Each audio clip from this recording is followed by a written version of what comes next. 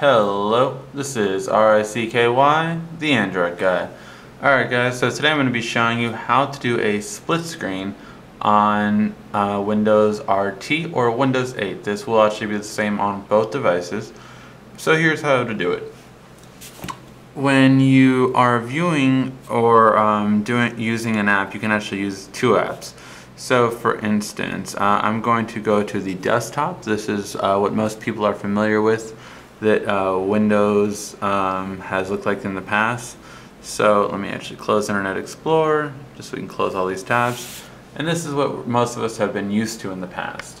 Now the difference is that you can do split screen like you used to if you are within the desktop. So if you use any of the bottom apps, you can actually do the split screen like it used to be. Meaning that you can use something called Snap, which is to place it perfectly 50% of the screen on either side. So I'm going to use a blank Word document to show you guys how.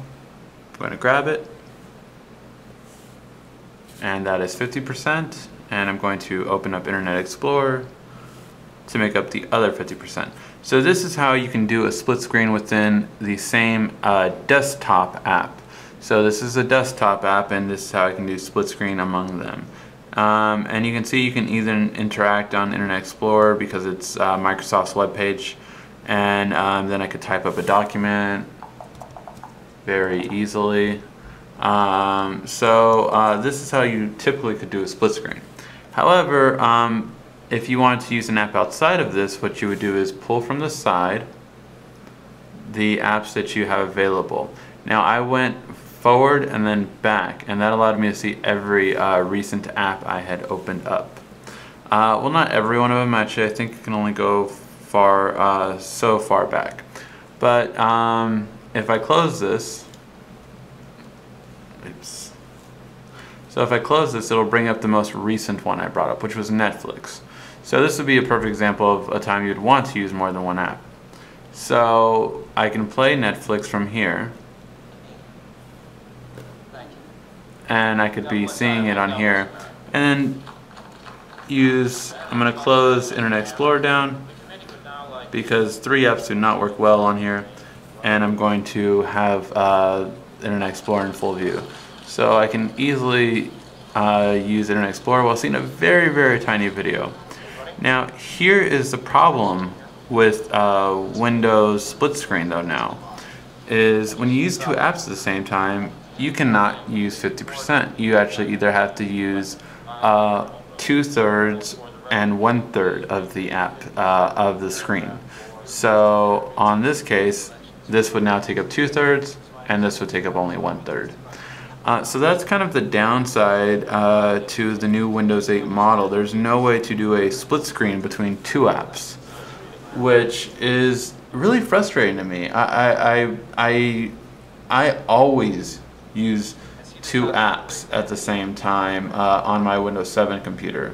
So for it not to be able to do the same on Windows 8, you actually cannot do the same on Windows 8, which is very upsetting to me, and one of the biggest downsides. Now I've only used Surface for this thus far, so it could be different, and I've yet to explore all the different apps to make sure they all can.